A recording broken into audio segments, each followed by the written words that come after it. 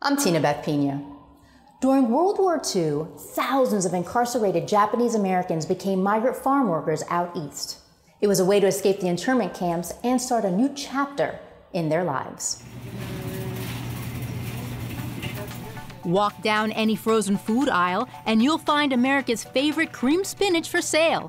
Behind this popular dish is a little-known Japanese-American history that dates back to 1944. Farmer save the world. More beans. Farmer save the world. More milk. More rhubarb. More spinach. More. Facing a shortage of farm laborers during World War II, Charles Franklin Seabrook enlisted nearly 2,500 Japanese Americans from concentration camps to live and work on his farm and processing plant in Cumberland County, New Jersey. It was part of the U.S. government's War Relocation Authority effort.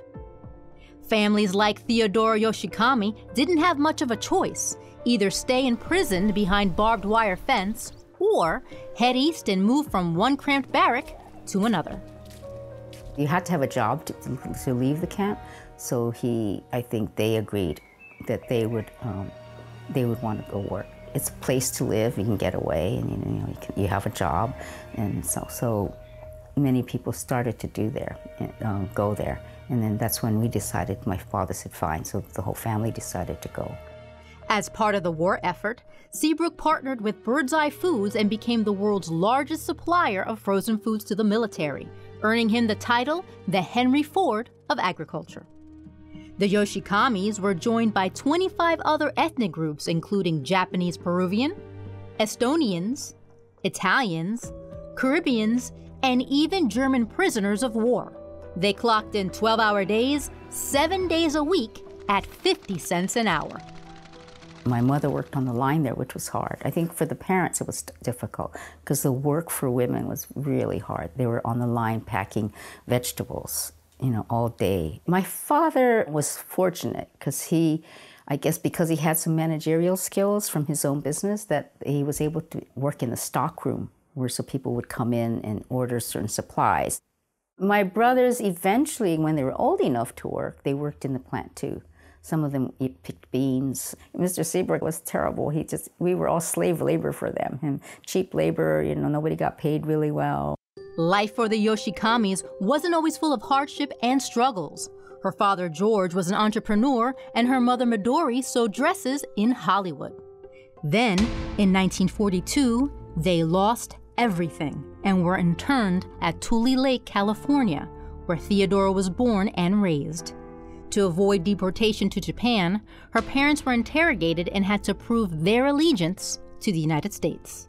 Our family pretty much said, we're U.S. citizens, and we're going to stay here, and a lot of people who were there anyway had never been to Japan, so what are they asking these questions? We haven't even seen Japan. We don't even know who this emperor is. Giving the right answer meant a second chance and a job out east. The family moved in 1943. We lived on MacArthur Drive, who ran the war, basically. And then there was a Jefferson Street. So it was almost like, let's remind you that this is America. And yet I think our parents were trying to raise us so that we would become more American. I mean, that was the criticism, why the Japanese were put into camps, although that wasn't necessarily true. But they said, oh, the Japanese, they're not learning the language, they're not learning, the way the American way is. It's more like what white America is. They tried to make us become more white Americans. That assimilation and enculturation meant attending Seabrook schools and churches. Well, many people became Christians, so we'd all go to the Christian church, and those children who were Buddhist, eventually got sort of pressured into becoming Christian.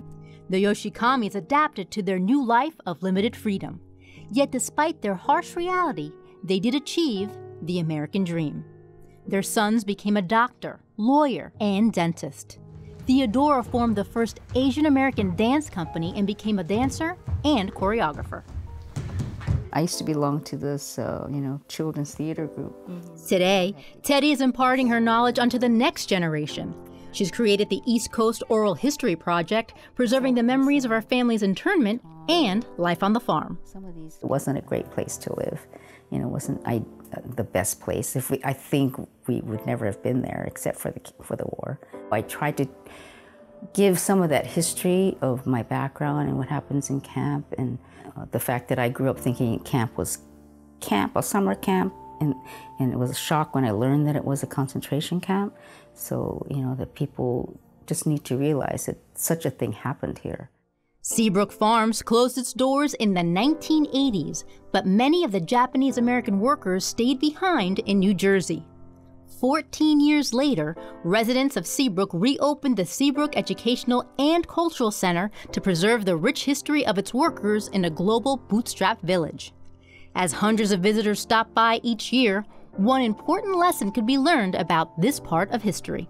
Well, let's just hope it's never repeated, where the Japanese Americans are put into camps. It's just like what's happening now in terms of doing the Muslim registry, and I just hope that really doesn't happen. The government itself has apologized to the Japanese community that this was an unjust situation and should never have happened to. So I feel we don't want that to happen ever again. I'm Tinabeth Piña for Asian American Life.